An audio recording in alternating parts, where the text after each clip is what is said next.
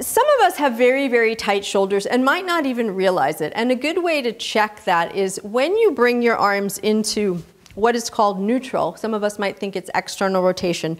So the elbow pit, not the joint, is facing forward and the hand is hanging. And if you see that your arms aren't hanging straight down by your side and they do this little peek out to the side thing, you might have more tension in your shoulders than you realize. So one good way to start to work on that is to come down into a hands and knees position. And when you're in your hands and knees position, you'd like your shoulder, your elbow, and your wrist to be in one line. Sometimes I see this happening where the arms are much further in front of the shoulders. And that might be the place you can get to at this point, but you are working towards getting the hands underneath. And then you're working also towards keeping the palm flat on the ground. So I'll see that the palm will go into a cupping motion as if something could run, like little cockroaches running under your hands. Think you want to smush those cockroaches and spread your fingers nice and wide. And then see if your arms can rotate in and out and your hands can stay still.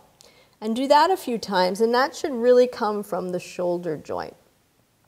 And then you're holding the armpit facing the same direction as that middle finger. So if I were to bend my elbows at this point, the elbows go towards the thighs and not out to the side, so you don't resemble a little bulldog, a little cute French bulldog, of course.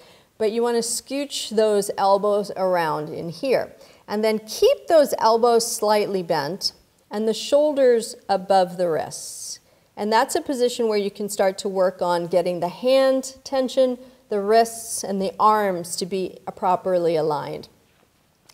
And then to work on the stretch part, take the elbows down to where the wrists just were, palms towards the sky, thumbs to the ground, and shift the hips back till you find a point where your thumbs are starting to come up and away from the ground. So ideally, the thumb and the wrist stay on the ground and everything in this position stays lined up right through the middle finger.